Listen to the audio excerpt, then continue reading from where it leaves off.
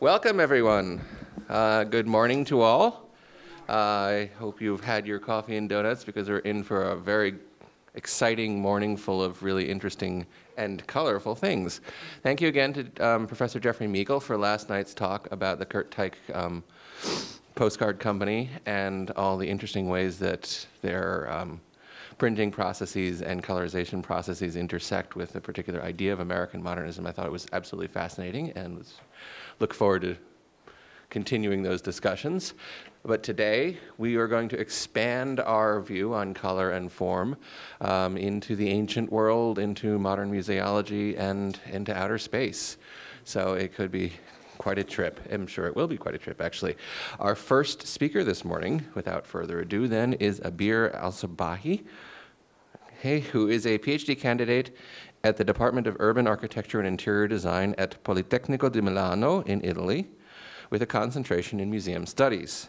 She's also a lecturer at King Abdulaziz University in Jeddah, Saudi Arabia, in the Department of Interior Design. And we're very happy that she has made it all the way here to New York to come and speak. She has a BA in graphic design from American University in Washington, D.C., and an MA in interior design from Marymount University, also in Virginia.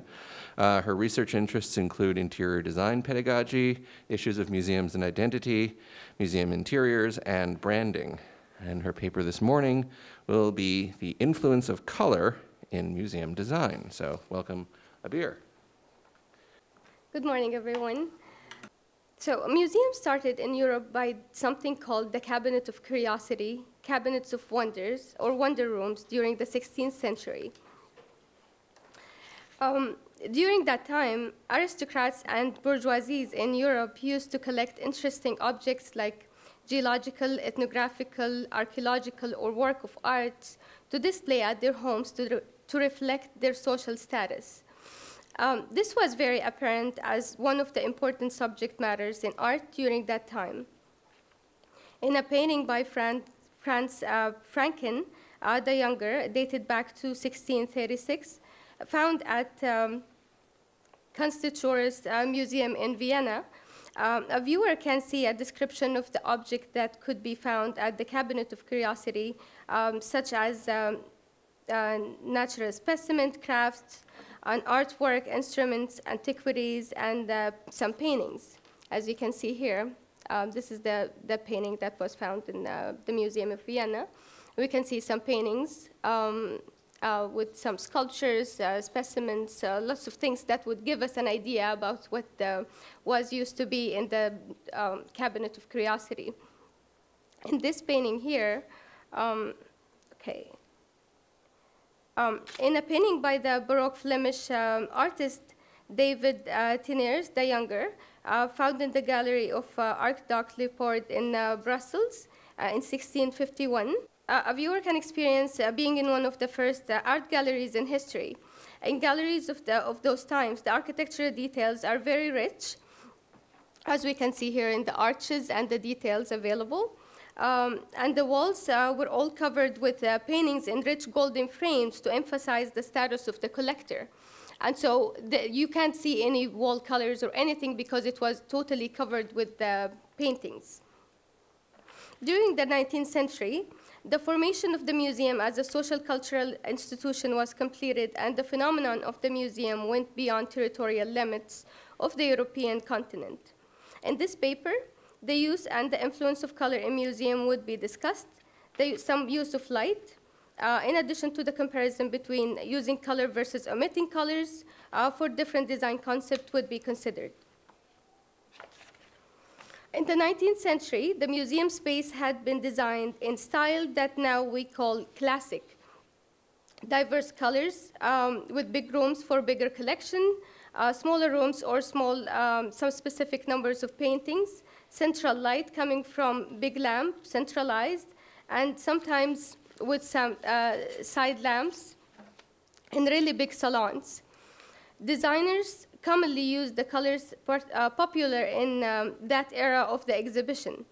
For example, nowadays, the paintings of the artists from the 19th century are widely placed over the walls because it was viewed as noble placed over red walls because it was viewed as noble, expressive, and even eccentric to use during that time. Nowadays, however, it's used as a complement to that time and as a method to create memory related to that period. Sometimes walls are painted with selected colors which are reminiscent of that time and the place of subject exhibited, of that exhibited work. Exhibition walls of works by artists of the Italian Renaissance, for example, painted in the color of the Terre di Siena, the Sienna color. A good example could be found in the Pinacoteca in Munich, Germany. It's an art museum and one of the oldest galleries in the world with famous collections of old master paintings. Walking through that gallery, a visitor could experience one of the classic interior settings with hardwood floorings, classic ornamentation and details on walls and arches, as we can see on the left side. The color used on the walls are used to distinguish between the origin and the period of each collection. The tone common to the paintings in a particular room is used as a traditional background, creating a unique and logically connected atmospheric environment. At the same time, it's rather hard to choose a tone of color, especially when the particular color is presented in different works, both in warm and cold tones. So the tint, in this case, can be both either support or ruin the general color decision of the particular picture. If the united color or the tint cannot be found specifically, pictures usually were displayed with neutral background like cream or beige and other similar colors just to be, so it wouldn't affect the artwork. Paintings with bright colors look more vivid with dark wall background, and dim-colored pictures are classically combined with light walls. Neutrals were dominated during the 1930s because of the relations to the functionalism and simplicity. Observing paintings by Edward Haw in 1860, when I was talking about the Pinacoteca in Munich, we can see here on the left side a picture from the 1930s where you can see it's very, like the difference between the two of them.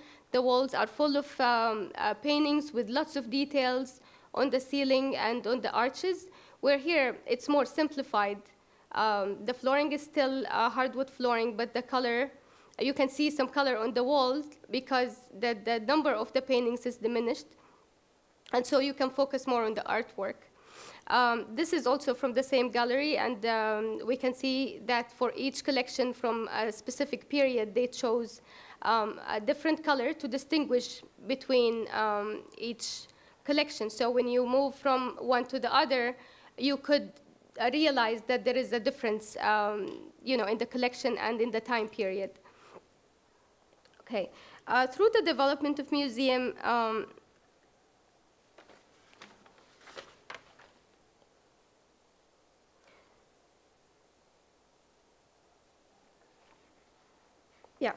the neutrals were dominated during the 1930s because of the relations to the functionalism and simplicity. Observing paintings by Edward Haw in 1860 of the Hermitage Museum in St. Petersburg during the 1839 to the 51, and some current photographs, it's easy to say that the simplification of color and detailed furniture is very clear. These two here are like two paintings of the same museum. But definitely you can see the difference with again, the wall colors and the simplification of the details. Through the development of the museum design, it became evident that mostly color could be omitted sometimes, but we cannot omit the importance of light. The role of light is seen as much more significance of understanding and perception of artwork than the use of color, because color is much more stable in comparison when compared to light. It's an influential instrument that should be used very carefully, considering natural light versus the artificial light. A good example of that could be in the Glyptothek museum designed by Leo von Klenz in Munich, Germany. This museum was commissioned by the Bavarian king to house his unique Greek and Roman sculptures. It was designed in a very ornamentation way with lots of details between the 1816 and 1830. But looking at recent pictures of the same museum, it's easy to realize the ongoing transformation and the simplification of the design concept applied that focused on the use of light and the contrast. This is a very old painting here in the 19th century, and we can see the transformation of that museum. Lots of details on the flooring, vivid colors on the walls with lots of details. This picture was in 1930s of the same museum. Again, a little bit of simplification on the flooring and the walls. You wouldn't see lots of colors. While this one here, it's in 1967. And we can see a huge transformation where the focus mainly was on the natural light and the contrast that creates for these sculptures, which makes the person really focus on the artwork and not focus on the surrounding and the context of the museum. Light is one of the most valuable conditions for meeting between art objects and the viewer. In classic and contemporary museum, light pursues different goals and should be seen from different angles. The main task of the museum lighting and color seen in two major goals: to help the visitor navigate the space of the museum and to emphasize the uniqueness of each exhibit besides creating emotions in space. In fact, these objectives include lots of other factors, like light actually determines everything that you see and feel in the museum. If it's too strong or too weak, it might break the color balance of the work, which shouldn't be tolerated. Light must not only emphasize the true color, but also the texture that is in the museum. It highlights the shadows and both dark and light objects. Too intense light leads to the risk of conservation of the museum exhibition, and the designer who are engaged in the lighting design, need to really think about the use of light and consider that. Museum lighting has changed dramatically in recent years, and the first reason for this was the technology of the lighting, the transformation from the halogen light and these kind to the LED light. But what if designers only focus on light and omit colors? Some could argue that background colors that have been used in classic museum could be competing with the art exhibition in museums. In his book, Inside the White Cube, Brian O'Doherty, an Irish art critic and academic who lived in New York, discusses the ideology of the gallery space during the 1970s. Throughout his career, he was always fascinated by the art and its representation in galleries. The concentration on in and out of time theme addresses to the concept of prosperity that art already belongs to, and that supports its high value and deep meaning. The roots of such construction of the exhibition can be found deeply in history and are closely connected with some religious buildings in history. It can be compared to the tombs of ancient Egypt that were constructed to distance the sacred places from the outside world. The ritual places were the symbols of culture and history of ancient civilization. They have been keeping their myths and legends. It's believed they were connecting the life on Earth with the upper world. Therefore, these places have to be able to create that kind of atmosphere of ultra-space that is out of time and out of life. And this is one of the key features of the White Cube exhibitions that are producing the effect of segregated spaces.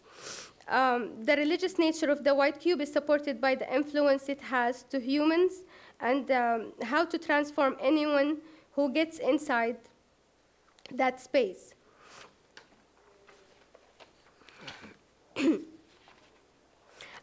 In the 21st Century Museum of Contemporary Art in Kanazawa in Japan, the one that is designed by Sana in 2004, is a great representation of the white cube.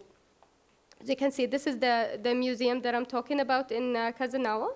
And this is some pictures of the interior of that museum.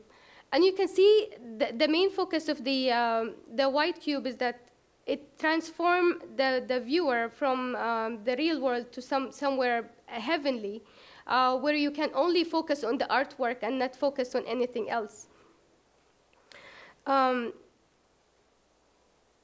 Walking throughout that space, a visitor experienced a unique place that is hard, that had the ability to both leaving behind the past and control the future.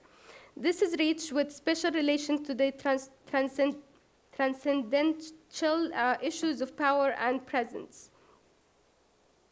The specific feature of this mode is that they addresses to the other world that is very powerful. The concept became very popular and was used to create also the White Cube Museum in London. This is a picture of that museum there. And the modern museum in Munich in Germany, and the new museum in New York as well. And when we observe these museums, we can see that they are very similar in style. They're all, like too white inside, where the main focus on lighting on the ceiling, which I think sometimes it takes away from the identity of museums that makes all of them look very similar and somewhat undistinguishable. The white cube can be replaced with a dark room where paintings are placed on a dark background, illuminated just over the border of the frame.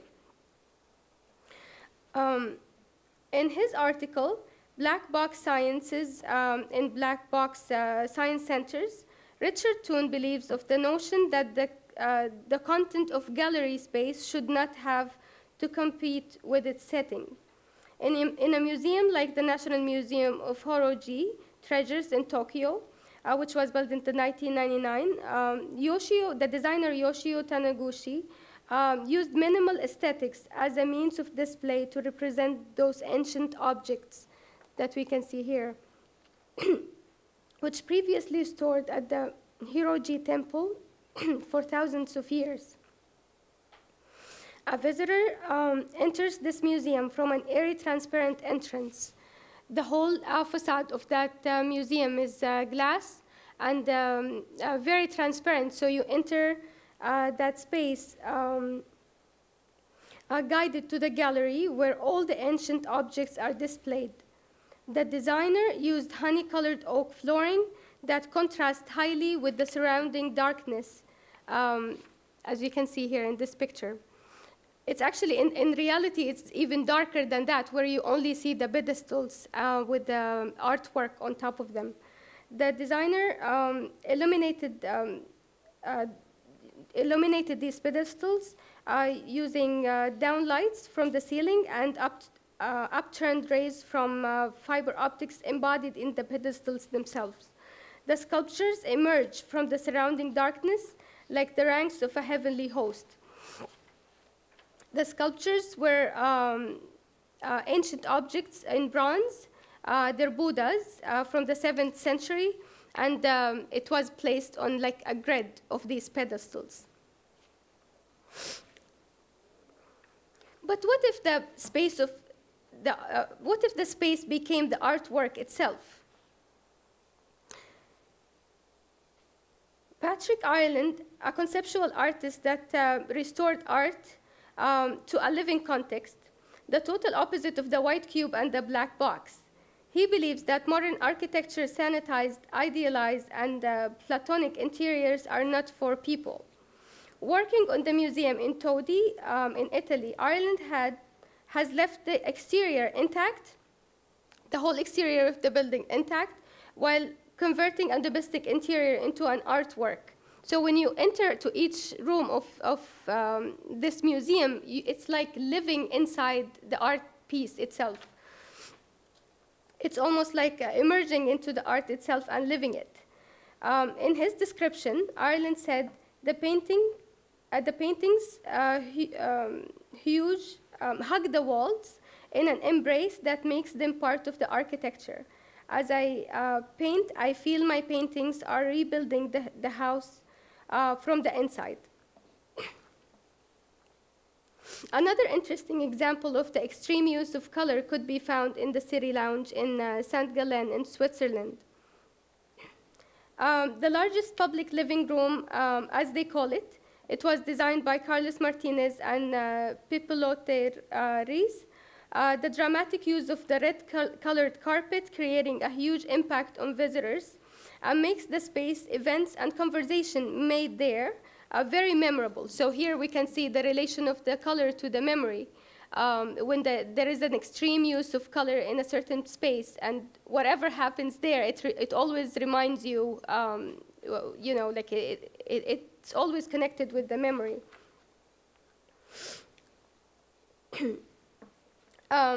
This space was designed as a part of a design competition to create a public living space for people to relax, converse, and park their cars and walk around. Using colors could be very influential in museums to assist in wayfinding systems as well. Lots of museums use color coding to differentiate between different exhibitions or different functions in that exhibition. In the Arles Museum of Antiquities in France, the designer Henri Crenany designed this museum keeping in mind the basic functions of the archaeological museum. The first one, the blue area, transmissions and presentation of the collection of the public. While the second one, the red area, it houses the conservation and the restoration area with mosaic conservation and restoration. And the green area, it's the reception of different kind of public, the workshops and archaeology laboratory and the internship area. In addition, in his book, The Handbook for Museums, Edson says, color is a great tool to define signage. For example, like exit signs, usually backlit in an eye-catching red. Wayfinding signs for restrooms are not often brightly colored, depending more on the size and the placement of to attract attention. Informational signs usually use a color coding strategy to assist in the easy recognition. Danger signs are normally large and brightly colored. In rapidly changing world, the museum remains as a socio-cultural institution, representative to the objective and subjective factors that encourages it to seek ways of solving problems of selection, conservation, interpretation, and inclusion of the communicative process objectives of contemporary art. At the same time, the museum is a constant, giving a new artistic reality opportunity to assert its timeless value. Study of the art of the 20th century since radical revolution in its early years associated with the changes in aesthetic and cultural norms. The emergence of fundamentally new artistic codes with the creation of the art and its perception allowed to consider the use of light and color like one of the semantic and structure dominant of the contemporary art. In conclusion, color is a huge factor when creating a museum. It could be used in diverse ways to imply different functions. Some could argue that in cases of white cubes and the black box, art is viewed in an unbiased way without any context or influence. However, I believe some viewers that could think it's totally biased and controlling and lacks creativity, because in this way the role of the curators of the museums are somewhat minimized and their conceptual points of view is diminished. Therefore, it's valid to say that there are no specific rules for choosing colors in museum other than sensibility, which in my opinion develops from three important things. One is the awareness of the everything new in the field of the museum designs, the understanding of elements and principles of interior design, in addition to having clearly defined design concept. Thank you.